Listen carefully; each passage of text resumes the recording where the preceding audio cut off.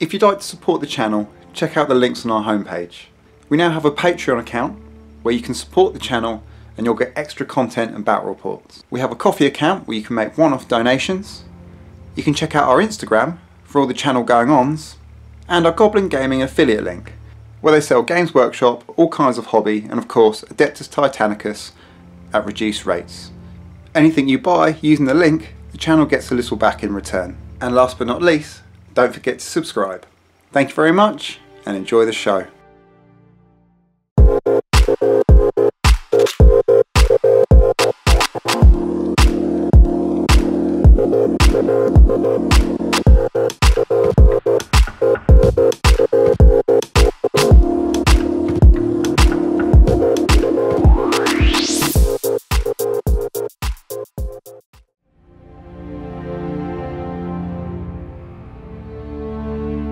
Hello everybody and welcome back to the channel, and I am continuing my Warbreaker journey, and I've started assembling.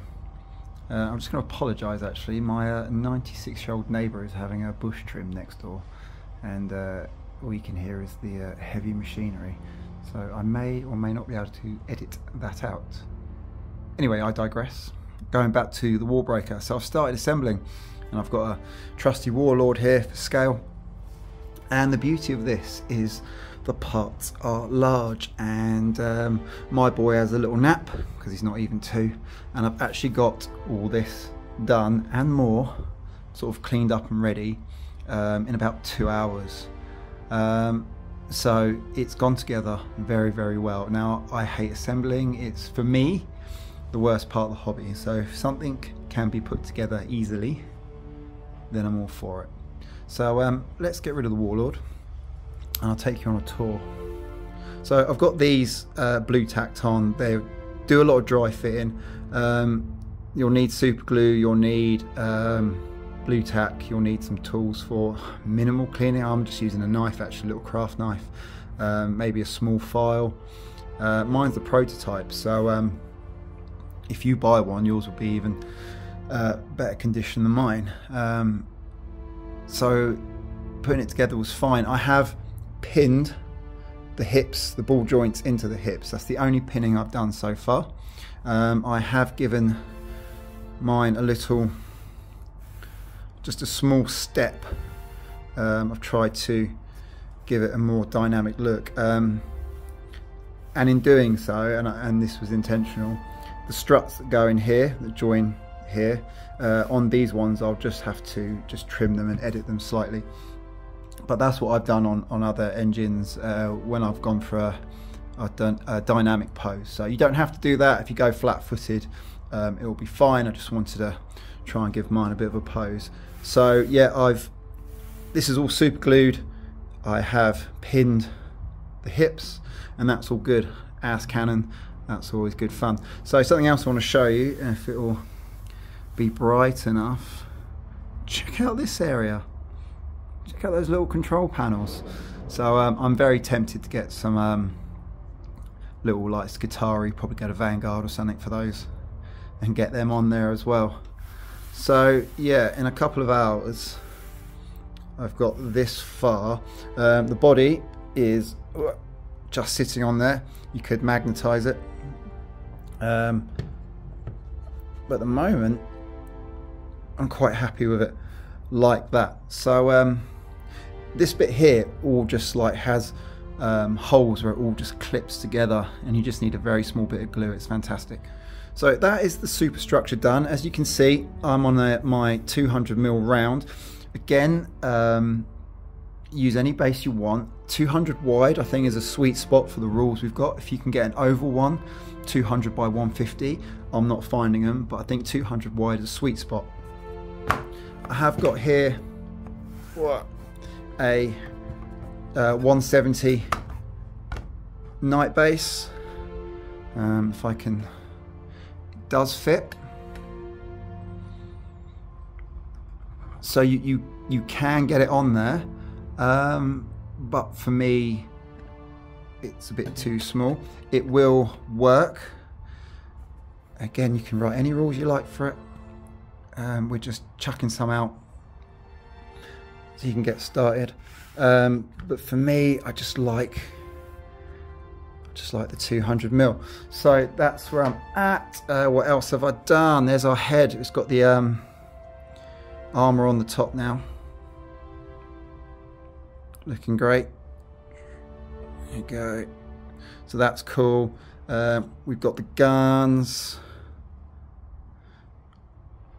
That's cool. We've got both the guns.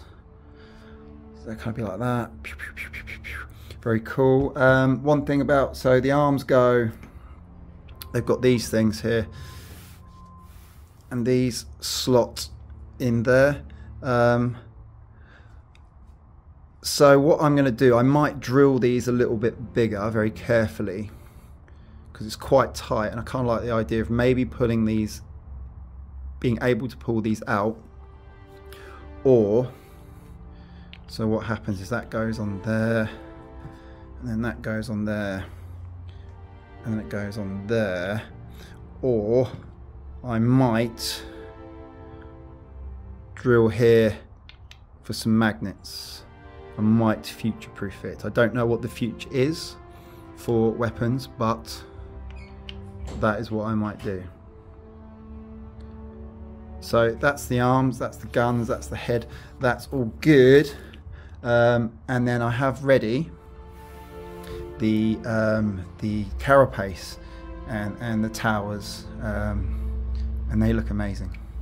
Okay, there you go. So this is what goes on the carapace. These are all the domes and towers, and that is just dry fit. That is just sitting on the platform, just slotting their various holes and stuff. You can see it's about as big as a Warlord. Interesting fact, it's actually, the base is the same as a Warlord base. It is that kind of size. Warlord, night base, 40k Games Workshop night base. So this is where a lot of your size comes from. The structure itself is about as tall as an Atropos Knight from Forge World, and then you're adding all this on top. So again, that's not been cleaned or touched, that's just how it is, and that is all just sitting together.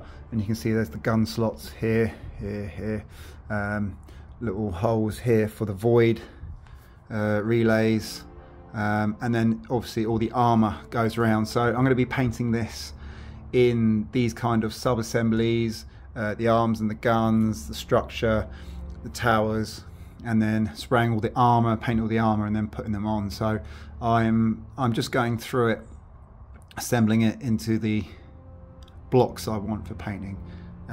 So I might even be adding the armor to this and then painting it. Haven't really decided that yet. And so last but not least, I've very carefully balanced that on top. Now bear in mind there is no glue or blue tack on there. That fits together really, really nicely.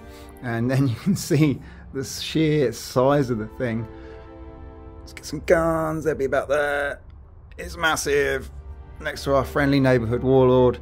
So that's where I'm at. It's a great kit. You can see that, and at the moment it's been an absolute pleasure to put together.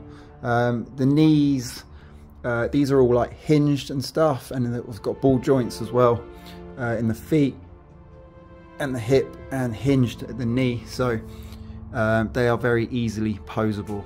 And yeah, that's where I'm at. So yeah, I'll do some more progress as it happens, and I hope to start getting some paint on it very, very soon. So I hope you're enjoying the Warbreaker, and I'll see you in the next video.